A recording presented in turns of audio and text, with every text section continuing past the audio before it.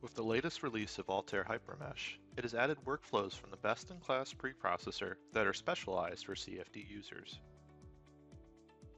In this video, we will review how to model solar radiation in HyperMesh CFD. Let's set the physics of our problem. In HyperMesh CFD, we can model single or multi-phase problems. In our case, we will select a single-phase fluid. We will turn on the transient option in heat transfer to model time-driven data for solar radiation. We will select air as our fluid, but note there are numerous fluid types that can be applied. We will also model the frame around the glass windows with a set thickness of 0.025 meters and model it as aluminum. With our physics set, we can now assign our boundary conditions. Our first step is to set the initial flow conditions in our sunroom.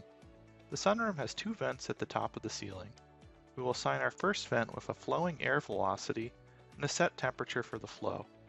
Note conditions can be variable, but we will assign constant values.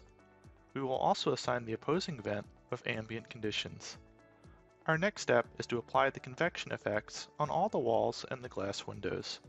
We will key in ambient values for all of these surfaces.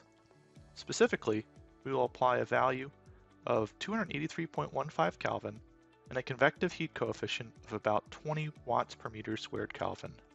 This is about 50 degrees Fahrenheit. This will represent a cold morning temperature.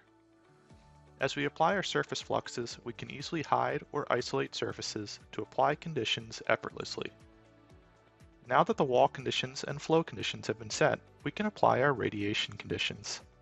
In our case, we will apply time-driven solar radiation data in the X, Y, and Z directions. We also need to apply emissivity values on surfaces to determine if they absorb or reflect radiation into our model. For the most part, the majority of our model will absorb all radiation and be considered as a black body. However, the glass windows will allow radiation to transmit through them, and we can apply reflective values for the windows. We can easily apply all surface emissivity values through the model browser, and we can also color code our surfaces so we can visualize our boundary conditions easier. We can also isolate or hide surfaces to apply radiation values easy. Our model is now set up, and we are ready to mesh and solve our simulation.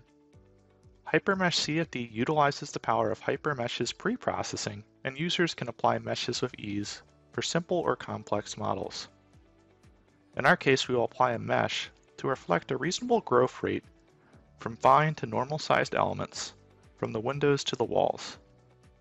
This will ensure an accurate but reasonable solve for our model.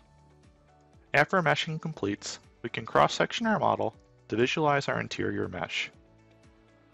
After meshing, we can set our conditions for solving. We can customize the output requests to control how much data we save to our hard disk. Additionally, we can set how many cores to utilize during solving. During solving, we can monitor our progress to check solver status or errors. Now that the run has completed, let's look at how the room heated over time. Let's hide most of the surfaces so we can only see the furniture in the room and create a temperature plot. We can see through the plot that the sun heats up the room to over 295 Kelvin, which is about 70 degrees Fahrenheit.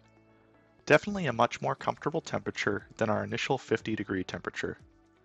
We can scale our chart to also address any localized hotspots, as well as setting animation settings to visualize dynamic behavior more clearly. HyperMesh CFD's modeling capabilities gives users the flexibility to easily solve and visualize advanced CFD problems. To learn more about HyperMesh CFD or other Altair products, go to www.trueinsight.io.